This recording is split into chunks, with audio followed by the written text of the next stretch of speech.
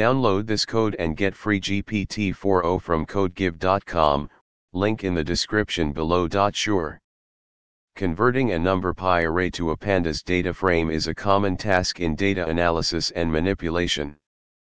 Here's a step-by-step tutorial on how to do this. ### tutorial, converting numpy array to pandas data frame. ### step 1, install required libraries.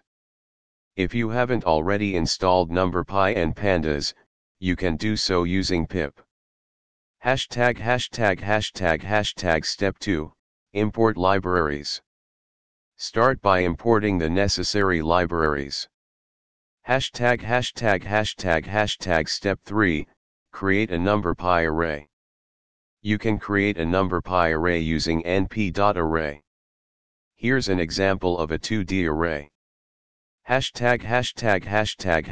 step 4, convert the numpy array to a data frame. You can convert the numpy array to a pandas data frame using PD data frame. You can also specify column names and index labels if needed. ### step 5, display the data frame. Now, you can print the data frame to see the result. ### complete example code. Here's the complete example code in one block. ### output. When you run the above code, the output will look like this. ### explanation.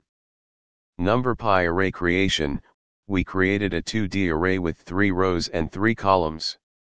Data frame conversion, we converted the numpy array to a data frame, specifying column names, column 1, column 2, column 3, and row indices, row 1, row 2, row 3.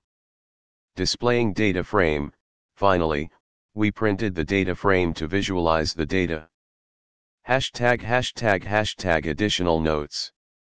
1. Data types, when converting, pandas will automatically detect the data types of the elements in the numpy array.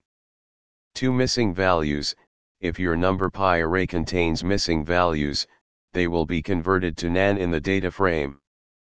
3. Flexibility, you can create data frames from 1D arrays, higher dimensional arrays, and even from lists or dictionaries.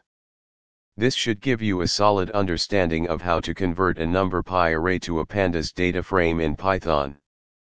If you have any questions or need further clarification, feel free to ask.